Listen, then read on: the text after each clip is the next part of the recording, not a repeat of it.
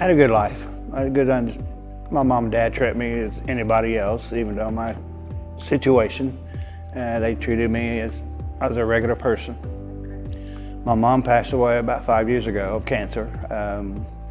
I was in there with her when she died, and I kind of crawled up into bed with her. And I just sat there and held my mom as she took her last breath. I was blind, and they said it was cataracts. I turned into drinking a lot of alcohol. It was 2 or 3 bottles a day, and I was missing my mom, and I didn't know how to handle it. You know, I had a job, I had a car, I had a place to live, and it just hit me, and then I lost my car, job, and everything else, and that's when they took me to the Wheeler Mission, and that's where I've been since. I was scared. Basically, I didn't know where I was. I just knew I was in a homeless shelter. I didn't know who was around me, what it looked like, nothing. I didn't know what to do. And all the staff there at the men's mission was very helpful. All of them, from William Bumpus all the way down to the janitors there.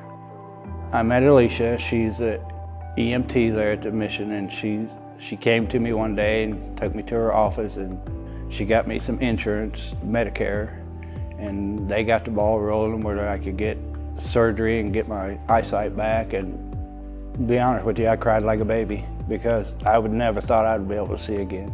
I didn't know they could even do surgery to make people see again, but when they did the surgery, they put the patch over my eye.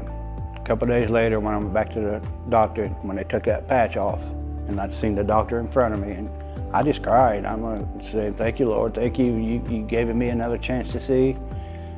My plans for the future is to continue working at Wheeler Mission, but I really want to get my own place, get back to where I was before, a driver's license, job, place to live, place to myself. I'm thankful to the mission because of what they have done for me. They're the ones that got me in contact with Alicia to get the surgery. They have helped me understand why I am where I'm at.